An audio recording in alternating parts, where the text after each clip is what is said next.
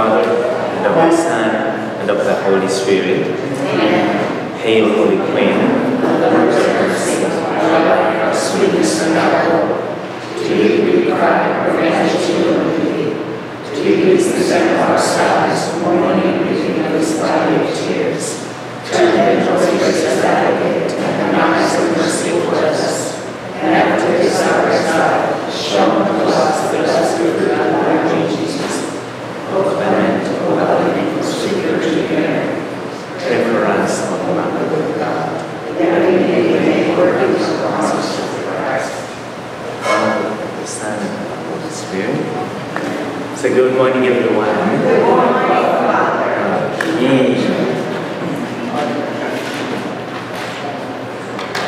So basically we are on page 123, and the question we were basically looking at was, can a person perform salutary acts without internal supernatural grace? And basically the answer we're looking at is no. Okay? Then we went, and now we are going to see this question. Okay? Since grace is required for every salutary act, no one can even begin the process of faith, conversion, and salvation without the help of God's grace. So that's what we are going to look at now. So the importance of these questions is for us to recognize our need for God's grace, but also what is required for our cooperation with the grace of God. The grace of God is there, it works, but there are natural gifts also God gave to us, which work hand in hand with supernatural grace. Because God can't give me the gift of faith if I don't have the gift of reason, the natural gift of reason. It can't work. Faith enlightens reason. God cannot give His goodness to me if I can't receive Him through the natural gift of the human will He gave to me. Okay, so grace and nature are not contradictory. They work hand in hand. Because nature, as we said, nature is God's gift, and the grace is God's gift. But the gift of grace elevates nature to the level where nature cannot reach by itself. Okay, so basically that's what we are looking at here. And also to realize that realistically we can't do anything for salvation if it is not that special intervention gift of God. If we would, God would become incarnate. There wouldn't have been the incarnation. If there is a way, we would have saved ourselves. But there is no way. Okay? And also, of course, we need salvation today, probably more than ever, because of people before us sinned. Okay? They committed the same sins we do. But today, with the means of what we call technology, there is facilities. Like if you do good, okay, there is easier facilitation for that good to spread. So also if you do evil today, it can spread with a lot of ease, okay, through so many different means. I mean, it's just amazing. Can you imagine? I think you already know this. This so-called website where they tell the people to cheat. You heard about that? It's a website created. I think the man who heads it lives here in Vegas. I saw him some time back. So it's like life is too short to have an affair. That is their brand. Okay, life is too short to have an affair. Okay, so these are just stupid people. Okay, life is short, so do evil. Can you imagine that? That's what they're saying. But what is so scary is this, that their website was hacked thanks to those hackers. If I knew them, I would give them a big hug. So they hacked the website, okay? And it was said that now the private information of 37 million people who are their customers. And just imagine that. Life is too short, you're married, have an affair. Okay? This is for married people who want to have affairs. That's the website they go to. 37 million people who use that website. 37 million. So that's what's going on. You would think that if such website would even die out, you wouldn't have customers. But 37 million. Last year they made a net profit. I think that's what they said. $112 million.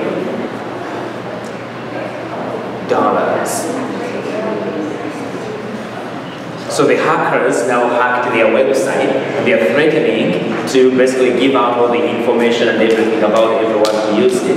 I pray that they do. Okay? I really pray that these hackers are not merciful. That they go ahead and do this. So someone said that now 37 million men, I don't know maybe including some women, are running scared. Supposed to be, I think it said for women. Pardon? They were supposed to first say like starting for women, but now they're more, men and women.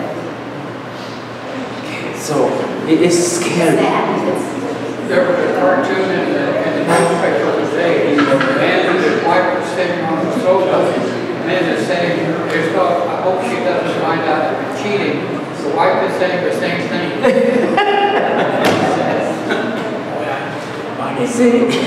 Yeah, so that's why we need God. Okay?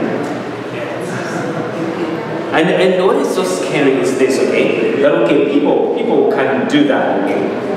Whatever, people do those things. But to have even a public place where they are told they can go, and basically this is like normal. Nobody cares. So we ask ourselves, what is abnormal now? Because everything seems to be okay. So that's why we need the grace of God to help us. Okay, so since grace is required for every salutary act, okay, there is nothing we can do for salvation to place any salutary act without the help of God's grace. Okay? So no one can even begin the process of faith, conversion, and salvation without the help of God's grace. So the question is this: can one, acting on one's own without the help of grace, take the first step in the process of conversion? For example, by seeking, praying, repenting, asking forgiveness in response to which God bestows His grace. Or does God always take the initiative by inspiring and moving the human creature to do these things? So if the human creature cannot take the first step toward God without the help of grace, why is this so? Why cannot it or we do nothing in the order of salvation without God's prevenient grace? Because that is true, there is nothing we can do, but why?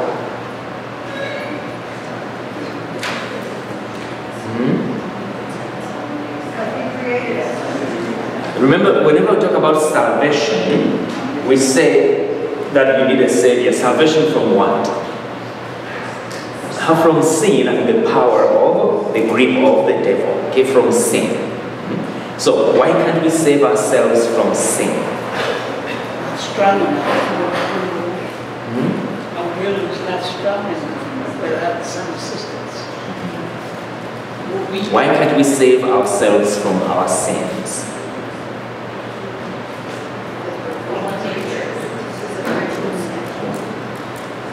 St. Paul gives us the answer. Okay? Ephesians chapter 6, beginning with verse 10. St. Paul's letter to the Ephesians, chapter 6, verse 10. Let's look at verse 10. It says there,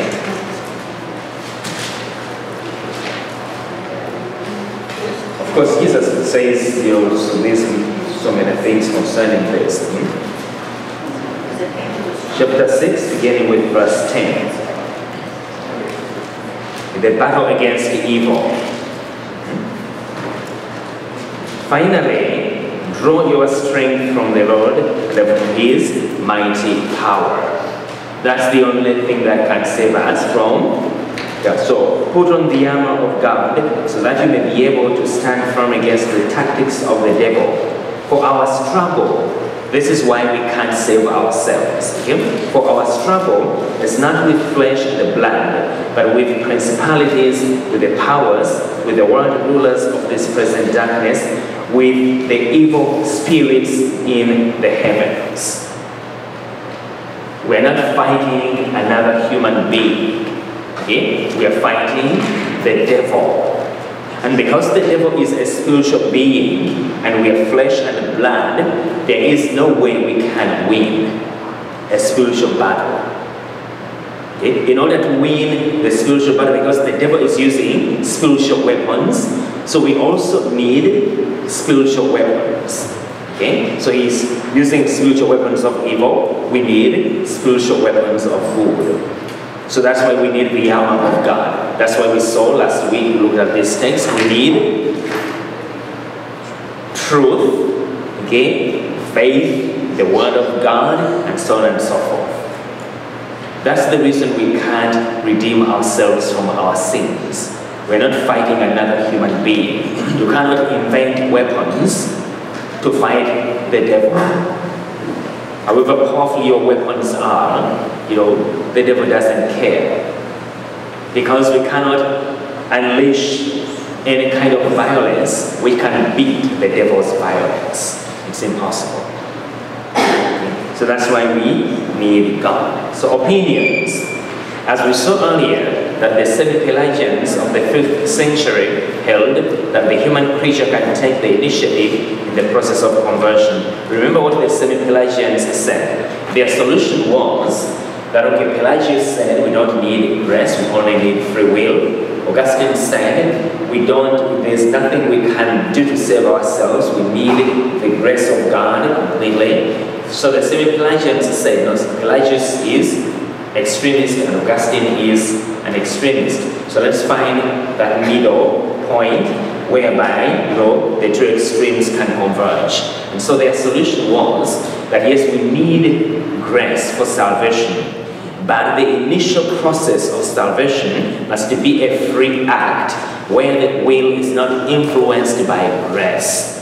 So they said that we need that point, and once that point is reached, a person makes a decision. At that point, we called that initium fidei, okay? The beginning of salvation.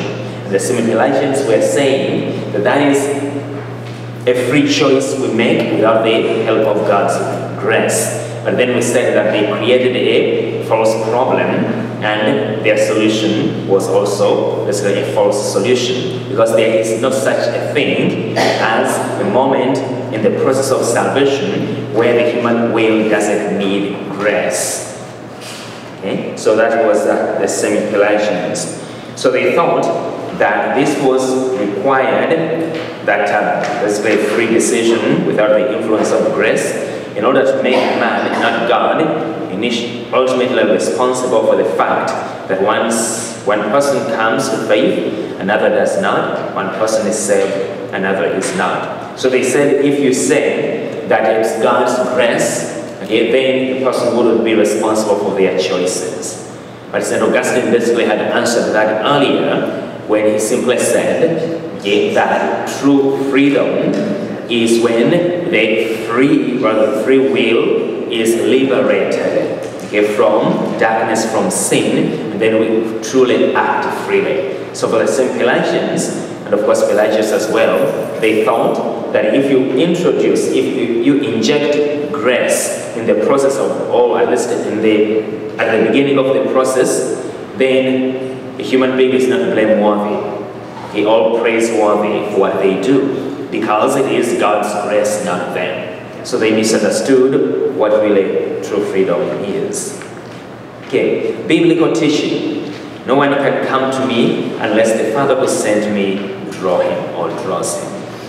So the human creature cannot take the initiative coming to Christ, because it's only when God draws the person by the attraction of grace that one will feel any effective desire to turn to Christ in a true faith. So, and these and similar biblical texts, some of which we saw above, show that it is not the human creature, but God who takes the initiative in calling humans to faith, good desires, and good works. Okay, now, one can say, okay, if it's God's initiative, why do some people don't have faith? It's still a choice to accept grace and reject. We have the freedom either to accept or to reject the gift. It doesn't mean that, well, God, gave some the gift of faith and he didn't give it to others. The gifts of God are like, the air we breathe in. Okay, if you live in our atmosphere here, you may refuse to breathe in air, but that doesn't mean that air is not available. Okay, I may choose not to breathe it in and die, but it is available. So by way of analogy, the grace of God is available to each and every human being he has created. But we must accept it. God doesn't force us or compel us to believe in him. So that is basically the essential failure. But of course, of all humans, we have these misunderstandings. But the essential failure of Islam, okay, to spread the sword, rather the faith by the sword. Okay, you can't convert from our faith to another. Will kill you. Okay, God doesn't work that way. God doesn't need me to kill people for him. He can wipe out the entire human race instantly if that's what he wants. He doesn't need me to help him. Okay, what he needs me for as an instrument is to do what he asks of me to do. God, you call that, God uses instruments, instrumentality. So that's why we must know God in order to be effective instruments. Because if we don't know God, we may think that we're doing God's work, when in actual fact, it is our own wills and wants. Okay, Peter, who had seen Jesus do all these things, also misunderstood Jesus. So remember when Jesus, who was with them until they saw the miracles, the teachings and everything, when Jesus said, I'm going to suffer and die, the Son of Man will suffer at the hands of sinners and die. What did Peter say? No, it's not going to happen. It's not going to happen. Because he lacked knowledge of God's ways. So what did Jesus tell him? Get behind me, Satan. You think as humans do, not as God thinks. That's why it's very important to learn the faith, to be formed into it, so that we no longer see from our point of view, our human point of view, which always leads us astray, but now we can see from God's point of view. Of course, after the resurrection,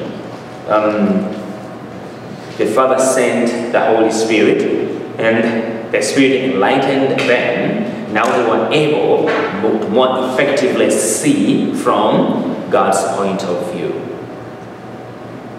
So that is very significant for each and every one of us. Because if we don't know God, we keep doing things thinking that we're doing God's work.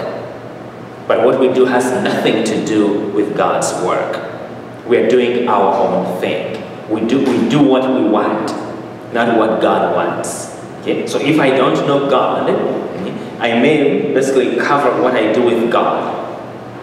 Okay? I put God's name on the wrapping, but inside it's not God, it's me. So we need to do the things that help us to know God: prayerful study, okay, worthy reception of the sacraments, prayer, and so on and so forth. Okay. All that helps us to deepen our knowledge of God. Because as I always say, within, even like we usually talk about, other people like Muslims and whatever, but we don't really need Muslims to be mean to each other. Okay, we are Catholics can be so mean, okay, to one another within the same environment. Why? Because we're not of one mind and one heart. Why? Because we don't know Christ. Each one, you see this in our groups, church groups, everywhere. Okay? Every Catholic church you go to, you have these groups, they don't get along. It's like a constant battle between different church groups. Each group wanting to dominate the other, okay? To do whatever, the gossip, the whatever. It's not only among people, among priests, gossip, whatever. So that's what Pope Francis basically talked about when he was addressing the Curia last Christmas. Okay? He told them you are gossips because you are in love with yourself more than you are in love with God. Okay? So because you don't know God. So it's very important to know God. Very, very important. Because oftentimes we may think that we are following God, when in actual fact we are following ourselves, whims and wants. Okay? So, that's about biblical teaching, knowledge of God.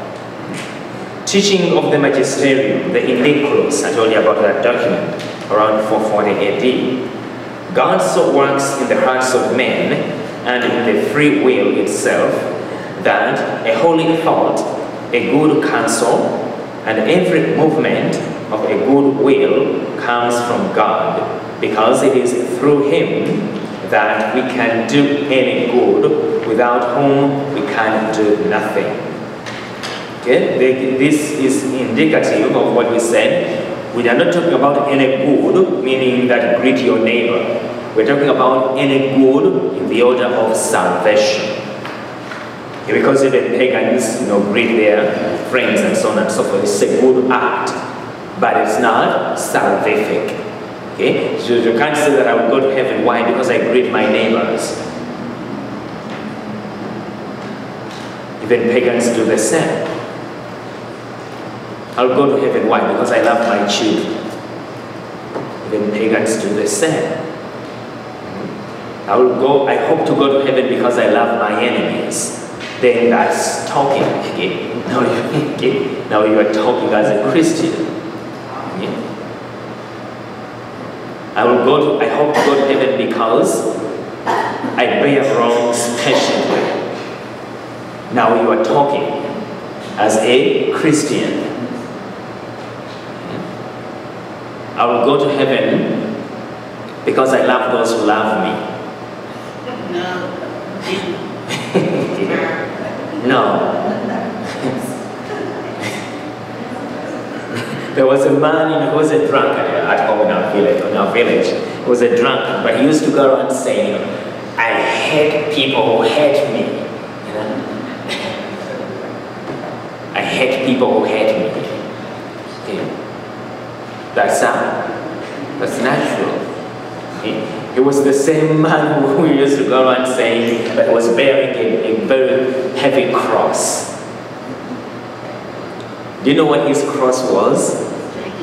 Yeah, drinking, because he wouldn't walk straight.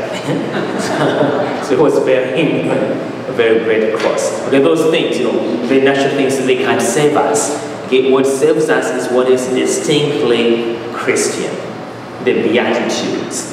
Okay, the corporal works of mercy, which proceed from the spiritual works of mercy. What are the spiritual works of mercy?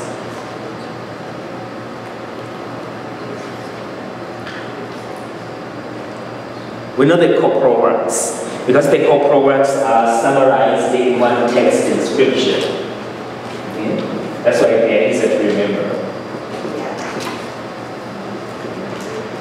I found it too. Gospel of Matthew.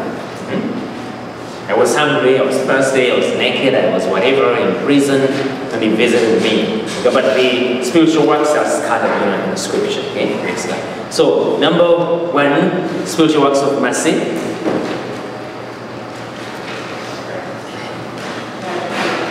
What are they? We really need to know this, because especially nowadays and age where we have so much confusion about, don't judge anybody, don't do whatever, okay, keep the peace. We need those spiritual works of mercy. Number 1 is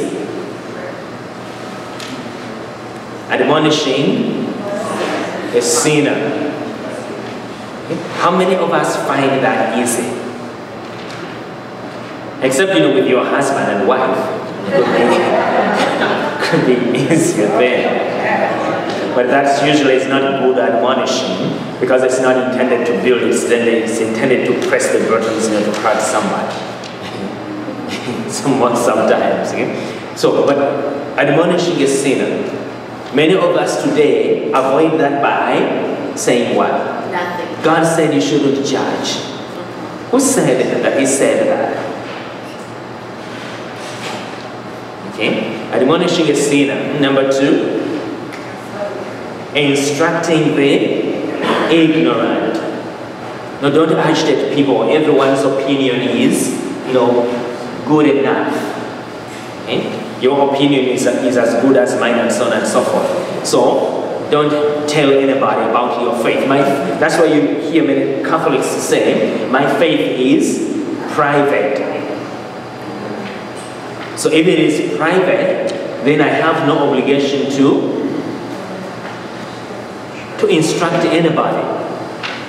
They have their personal opinions. God loves them anyway, no matter what they do. Okay? So once you give in to that, okay, my faith is private, then you have rejected the mission of Christ to be the light of the world. You have rejected that. Okay? You have hidden the light. Number 2, you have rejected being the one who is sent. Like when we go to Mass, we are sent. That's why we call it Mass. You are sent out to go and proclaim the gospel. That's why we were baptized, to share the prophetic mission of Jesus, but more so in confirmation, okay, affirming what we received in baptism, okay, to go and announce, be witnesses. No, I'm not a witness, Jesus. My faith is private. So who are we obeying? So that's why I said, okay, oftentimes many people think that they know God, but whenever you hear someone say my faith is private, okay, that is ultimate lack of knowledge of Christ. Because I am rejecting the very mission Christ entrusted to us, namely to go and be the light.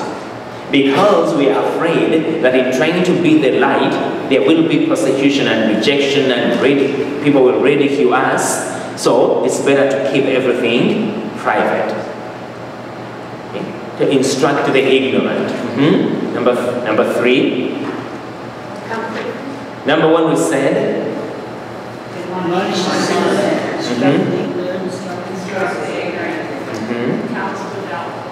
Counsel the doubtful. We have so many people who are tabula rasa, they don't know where to go. We need to give them counsel, advice. But in order for me to counsel someone or to instruct them, I have to know what I'm talking about. Because I can pretend to counsel and instruct, but at the same time I'm misleading because I don't know God, I don't know what I'm talking about. Number 4.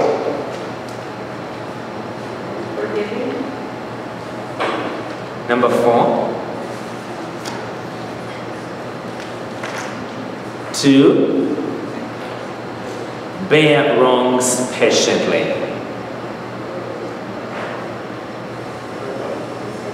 How many of us do that? To bear wrongs patiently. You do something to me, I make sure that everybody knows about it so that they know how evil a woman or a man you are. You see him? This is what he did. We go about spreading in whatever, let's call it the sin of detraction or whatever it is. Okay? But we go around. We can't oftentimes bear any wrongs patiently. It doesn't mean that bear justice patiently. Okay? It says bear wrongs patiently. People who say false things about you, they tell others you did things you didn't do. Okay? To bear wrongs patiently. Okay? Another one, to pray for all the living and the dead. It doesn't say to pray for our living relatives and our dead relatives. Did you notice that? You're praying for all the living and the dead. Or, oftentimes our prayer is for my family, my relatives, my country, my friends. That's selfish prayer. That's not how Jesus prays. Not that we shouldn't pray for them. Okay? But our prayer should reflect the mind of God, which is universal salvation. So those are, the works we need. So we can't do any of those good things without God's help. God has to be at work in us for us to be able to do that. If God is not in us, we are cowards. We can't instruct the ignorant. We can't admonish a sinner. We can't do anything. So that's why you notice today within the church, we are so much afraid because we don't know God or Jesus Christ and His mission, which is now our mission. We don't know it. Otherwise, if we knew it, we would love it. Okay? And basically know that, yes, we need to dedicate ourselves to this mission. But it is us Christians who are letting all these evils in. Usually we say the other people are doing it to us, but really it's us doing it to ourselves. Because we can't stand for anything. That's why you see sometimes people can, it's not good. Okay? This is not good. But people can sometimes rally behind someone who at least can stand for something, whether good or evil. It doesn't matter. Okay? Like Muslims, they will tell you that we do this, we don't do this. Whether you agree with what they do or not, but at least they say, this is what we do, this is not what we do. Catholics, what do we do and what don't we do? This is like we are in a vague area. That's why sometimes people are attracted to people like Donald Trump. He's not saying much sense, but he stands by, whether you consider it nonsense, he stands by what he says.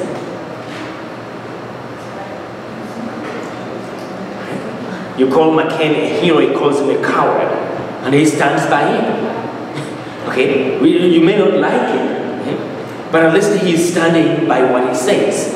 They tell him to apologize, I will not. Okay? But for Catholics, just to scare them, just to do this, they say, oh, I didn't need it. Okay? That's not character. That's not character. So we Catholics as church, we really lack that prophetic character. Because oftentimes we seem as if we can't stand for anything. Someone who would want to address something, they just say, oh, well, but we have to be understanding and we don't, discriminate against, just to say what it is. I'm not asking you to tell me that you shouldn't discriminate or do whatever. Just tell me, is this a sin or not? They asked a bishop, what do you say about homosexuality? He couldn't give a straight answer all through the interview. Now the church has to be understanding, and so we have to accept all people and families and whatever. No, is homosexuality fine or not? He couldn't say it. A bishop, a successor of the apostles. So that reflects so where we are. You can't please God and the devil at the same time. It is impossible. You just can't. You can't stand for the good and evil at the same time. Point out evil, this is evil, this is good. Now there will be consequences for saying that. That's why Jesus was crucified. That's why the apostles were killed, okay? Because they said, this is what it is and this is what it's not. So to avoid the persecution, what do? You lead by confusion. You never really say what is wrong, what is right, and you just steer your way. Get through it. Because at the end of it all, basically there is no longer any standard of what is good and what is evil. That's what confusion is. So that's why we have to really be courageous and know that yes, this is what we believe. I will say it. I'm not afraid of you calling me a moron or stupid or whatever.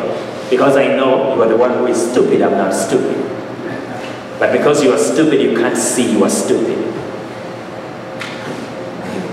Father, one of the things that contributes to that is maybe the media distorting, for instance, when he said, who am I to judge? Yes, so he's talking about this, the media distorting. Yes, the media has an agenda to hijack the mission of the church. But that's why we should even be clearer that if the media hijacks your statement, come out very quickly and say, that's not what I said. This is what the teaching is. But if we let that confusion, go along, we know what they are saying, but we're not addressing it, then we become part of the problem. Okay? All right. So the council of, that is of, not all. The council of Orange.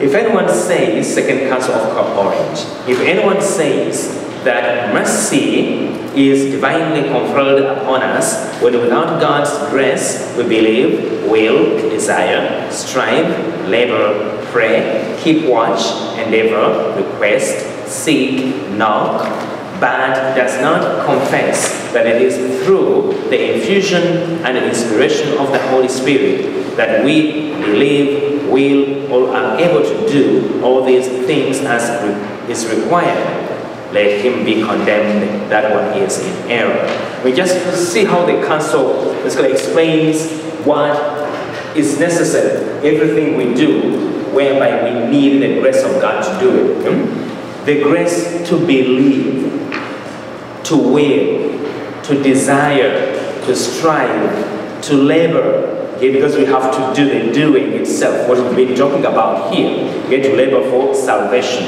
to pray, to keep watch, to be vigilant, that we don't sink beneath the waves of sin, to endeavor, to request, to seek, to knock, all those things, through prayer. We need the grace of the Holy Spirit to do that.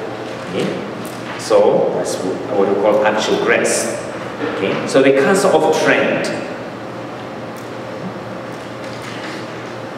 We are not mentioning the years because we have already mentioned the years in which this council. Trent was in the year 1547. We have it in the notes before. We looked at that before. So the Council of Trent taught that the beginning of justification in adults must be attributed to God's prevenient grace, not human merit. We are talking about the grace of baptism. Faith, hope, and love. Faith, hope, and charity. There's nothing we can do, humanly speaking, to merit it. It is God's prevenient gift. It's pure gift. God's love, God's mercy that will receive those gifts. No one deserves it because of what they think they have done. It's God's pure gift. And the grace of baptism. That's what we call the beginning of justification. God touches the heart of the sinner, calling him or her to repentance. the sinner cooperates by receiving this inspiration, but he or she is also free to reject it. Okay? So without God's grace, the sinner cannot, by his own free will, take one step toward justice, meaning salvation, in God's sight. We can't even make one step in the direction of salvation without God's inspiration. And of course, our cooperation with the grace of God. So Luther taught that man is justified by faith alone. If Luther was crazy, he wasn't a good theologian. He didn't think like a theologian. Because if you know that through faith you receive three things, through what we call justification, you receive the gift of faith, hope, and love, charity. So how can you say that you are saved by faith alone? Then what about hope and charity? So you don't need them, but that's the package you receive at baptism. So one matters and the other two remain. So you see his fundamental mistake by saying that we are saved by faith alone. Because if you say faith alone, then you're kind of saying that God gave me a package, but I only need half of it. I don't need the rest. Okay? So that's why we said that this word is not in Scripture alone. It's not there. Scripture says we are saved by faith, just as another text it says we are saved by hope, just as another text it says we are saved by love. But not love alone, or hope alone, or faith alone. Okay? So that was the craziness of Martin Luther.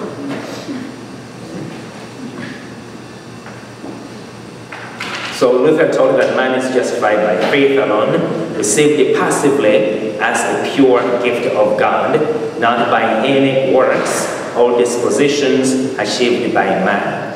Of course, also these gifts are not received passively. Okay? They are received actively, what we call cooperation with the grace of God. Okay? So Mary, the mother of God, wasn't passive. Scripture tells us that Luke chapter 1, that Elizabeth calls Mary blessed. Why? What is the basis of her blessedness? Elizabeth, filled with the Holy Spirit, these are the words of the Holy Spirit, declares Mary blessed. Why is Mary blessed? What is the basis of her blessedness? Yes. Blessed are you who believed. So we say, Hail Mary, full of grace, whatever. So blessed are you among women. She's blessed because she believed. She wasn't just there as a passive instrument and God just used her. She accepted the gifts of God through faith. That's why she is blessed. Okay? So we are not passive in this process, we actively receive. Okay, so God touches, okay, so he accused, that is Luther, he accused medieval theologians of Pelagianism, okay, works righteousness, because they made room for human cooperation in the process of justification. So Luther said that the scholastics were crazy because you don't need to cooperate with the grace of God. God just gives it to you and you just accept it passively. But how do you accept it passively? You are accepting it.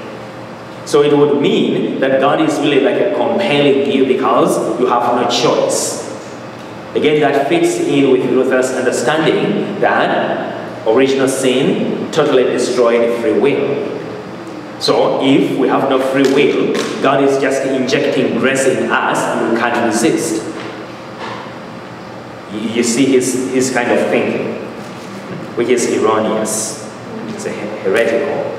Okay? So he accused the medieval theologians of Pelagianism because they made room for human cooperation in the process of justification. But indeed there is human cooperation. So in this text, okay, Trent, this is text. Okay? In this text, Trent sets forth the Catholic position showing that while justification allows for human cooperation, it has its origin and support in God's grace, without which the sinner cannot take a single step toward justification. So God offers the gift, it's free, but a human being can either accept or reject it. But it doesn't mean that our cooperation, our acceptance is what is salvation. No, salvation is the gift we receive from God freely. All we need to do is to accept it. Okay, what we call faith. So if I don't have faith, I can't be saved, because I can't cooperate with the grace of the Holy Spirit. But the cooperation itself is God's gift, which is the gift of faith. Okay? So that's why the scripture says in church teaching, there is nothing we have that we have not received. Even my cooperation with the grace of God is not something to boast about, because it is God's gift itself. Okay? So that's how we should always understand it. Okay? So theological reasoning. God calls humanity to a supernatural destiny, that is, a union with Himself that surpasses all of the capacities and exigencies of nature. So our final destiny surpasses everything natural. But doesn't mean that because it surpasses it, therefore it seeks to destroy it. Because it is God's gift as well. So it seeks to elevate it, not destroy it. That's why, in the end, when all is in all, what we call the last judgment, if we cooperate with the grace of God, our mortal bodies, these mortal bodies, not a different body, these mortal bodies will rise from the dead. And they will be dressed in immortality. They will be likened to the risen body of Jesus Christ. Okay? But that body is the same human body he was born with, now transformed in ways beyond our understanding. That's why when Jesus appears to the apostles, He has the wounds, because it wasn't a different body. It was that same body that was raised from the dead, but now transformed in ways known to God alone, that it can pass through whatever doors and walls and so on and so forth. But it is that same body. So grace doesn't destroy nature, it elevates it. But what grace offers us is way beyond the capacity of our natural powers and gifts left to themselves. So that is a very significant thing always to remember. So that's why we say there is no contradiction between nature and grace if both are properly understood. So humanity's natural activity cannot bring about or merit this kind of union with God.